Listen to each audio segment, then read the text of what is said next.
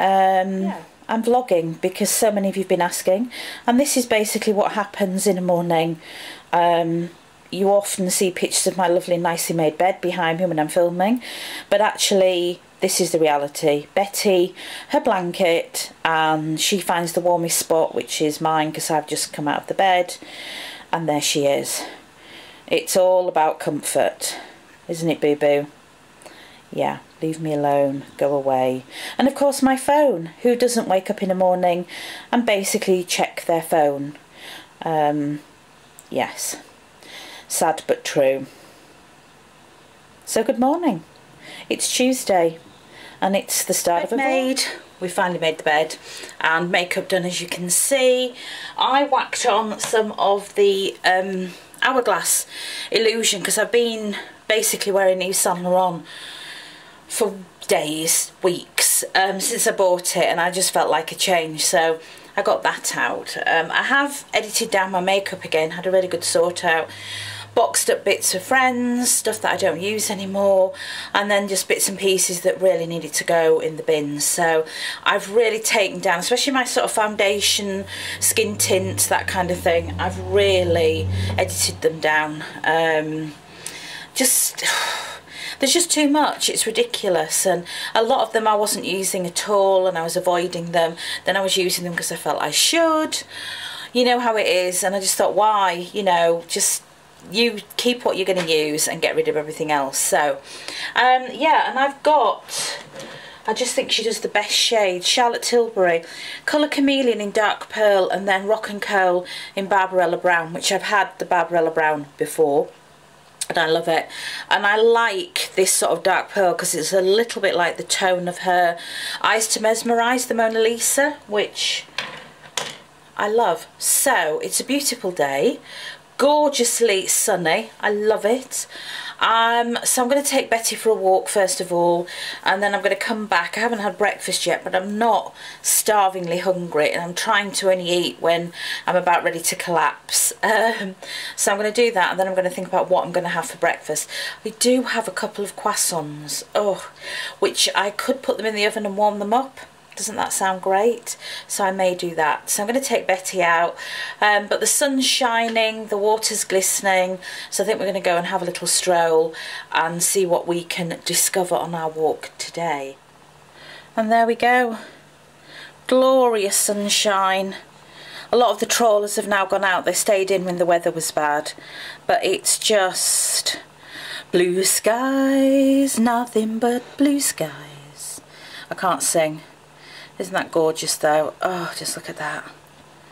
Evening all. I basically vlogged this morning and completely forgot to pick the camera up for the rest of the day. I didn't do anything exciting. I took Betty for a walk, as I said. Just had a look at the beach because after Storm Emma it was a bit of a state, but it looks great now. It's very steep though, that's the only thing. And of course Betty wanted to go down all the steep bits, and I just know that I'm going to fall and make a fool of myself, and there was quite a lot of people. You know what it's like when bad stuff happens, people come from all over to have a nosy. That. So today, what have I done today? Oh, washing. Like it's complicated putting it in a machine. But I don't like to use a dryer too often, so, you know, done a couple of loads of washing, put them to dry. And that's sort of been it. I've been doing more paperwork and stuff today. Spent a little bit of time, had a break and had some time in the garden, which Betty actually loved. It was quite warm, and she has a couple of footballs, so we're playing football. I should have had the camera. I'm so out of practice vlogging. I'm vlogging on my Olympus camera, which is a pain because the screen is here, the viewfinder's here, and it's really hard to find somewhere to prop it up where you can actually see what's happening and that I'm in focus. So I may have to swap cameras because I thought I'd just talk you through the products I'm using to remove all this. And it's a beautiful evening, so I will try and show you the beautiful evening.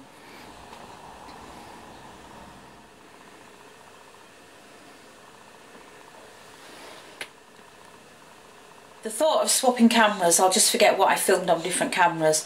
So what I really need is to get some sort of tripod a small tripod.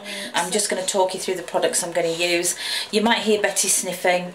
So this evening for my cleansing, I have several cleansers on the go and I like to rotate them, but currently I have the Jane Scrivener Nourishing Cleanser, which I love.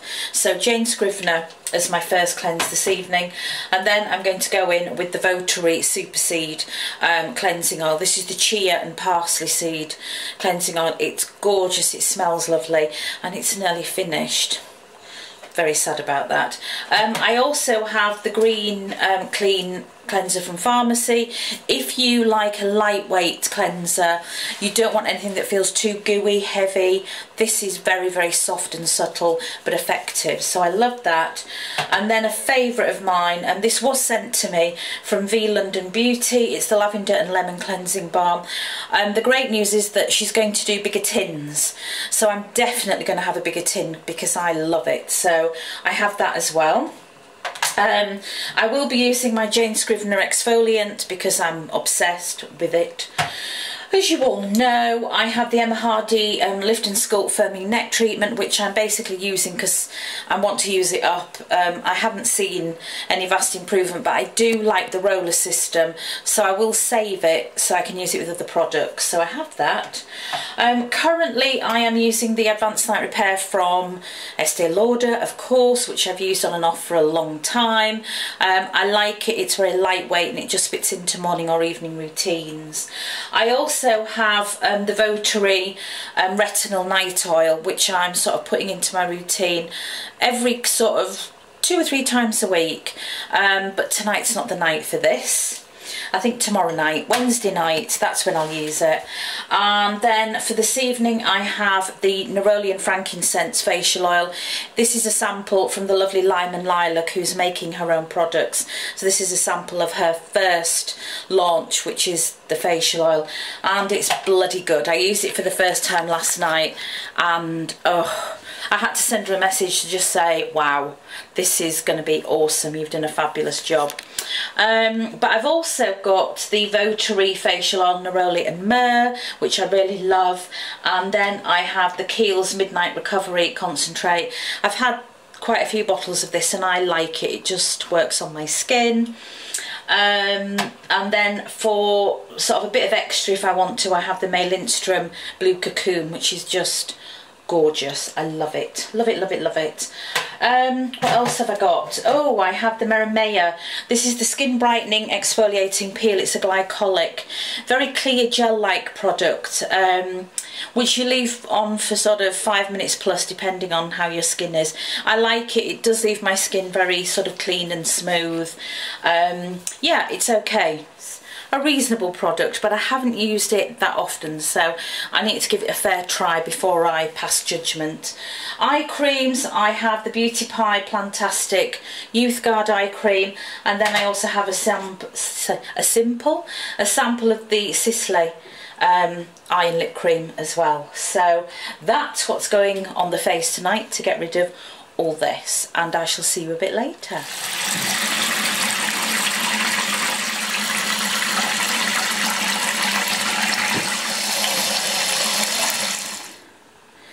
And this is what happens when I'm faffing about taking my face off.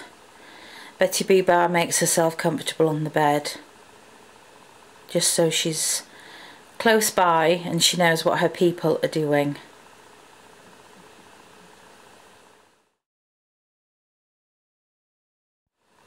So I have a vetiver candle from Dictique. I'm trying to burn a lot of my candles because I do have a lot for display and it does seem a bit silly. So vetiver's sort of been lingering in the background for some time. It was half burnt through and then I'd left it. So it's now getting well and truly down. But it smells lovely and I love vetiver. It's just gorgeous. Diptyque are really good. And I also use the jars, of course. So this is my sort of dressing table stash, and you will see I've got some smaller sized Diptyque jars that I use for my fragrances, and then other candle holders I've got brushes in, some of my bases, which are a combination of CC creams and primers, and some large cream shadows that just don't fit into my drawers, the Orbe lip balm. And then I just sort of pick a selection of makeup and bring it in here to use it. So the top drawer, cleansers, correctors and powders. So you see those a lot. You've Hourglass there, quite a mixture in there. Then I have eyeshadow palettes. I'm trying to pick out eyeshadow palettes I don't use very often. So the Modern Renaissance from Anastasia, this Makeup Academy, which was kind of a dupe for the Urban Decay Fire, the fabulous Heat palette that they had. It was so fiery and hot, but this is the sort of dupe for that. But some nice colours in there. The Maybelline, I have 3 different palettes of Maybelline, and I just don't use them enough, so I have that. And then the Tanya Burr, which I have one I love. This one, it's a little bit more cool toned, so I'm using them, seeing if I like them, and if not, I'm going to pass them on to somebody else.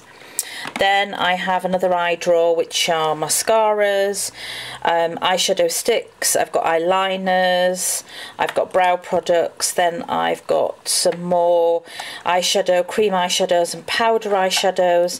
The Victoria Beckham, yeah, that's just too greasy for my eyelids. I need to use it up, but it just transfers so quickly. But if you want to do a sort of dirty Kate Moss eye, that's fabulous.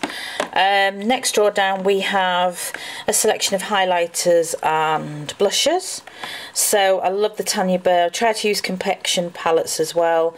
Estee Lauder highlighter, lovely Beauty Pie blusher. I have a Rouge Bunny Rouge blusher, but I use it as a bronzer. Beauty Pie highlighter, which is cream. The Pixie Aspen Ovard, which is London Luster. I love it. A couple of cloud paints, Rocketeur by Benefit, which I love, and one of the Hourglass ambient blushes, which again I love. And then lips, lots of lip products, lip balms, DHC lip cream balm, which I really like. There's lip liners, and then different lipsticks from Chanel to Givenchy to Charlotte Tilbury to Estee Lauder, Mary Kay, and then the Glossier lips as well. So that's kind of just what I have on my dressing table, and then I have more makeup in the dressing room, and I just swap them over. On the top I've also got the English Mineral. You'll recognise their packaging because I've had a lot of their products. This is their Oyster Face Illuminator, which is just, it's sort of every colour.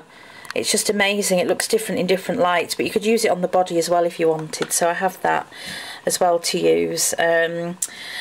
But I'm trying to break my habit of the Yves Saint Laurent all-in-one because I'm obsessed with it, totally obsessed. Really getting back into the Light Wonder from Charlotte Tilbury. And today I wore, I think I showed you the Illusion from Hourglass. I like that as well. So quite a mixture there. And that's my sort of little French mirror. So it's sort of a, you can see the glass mirror behind, but then it has a shelf as well, so ideally I really need to hang that.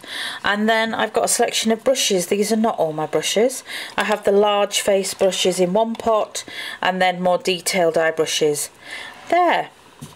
And more candles to go at. There's 3 there, as you can see. So yes, more. The Champneys one is absolutely glorious. My stepdaughter bought it as a Christmas gift, and I just don't want to burn it because it still smells amazing, and I just love it, absolutely love it. So I think maybe the White Company, I think that one might be next, the Orange Grove, and then we'll see what I do. But yeah, more candles, always got candles.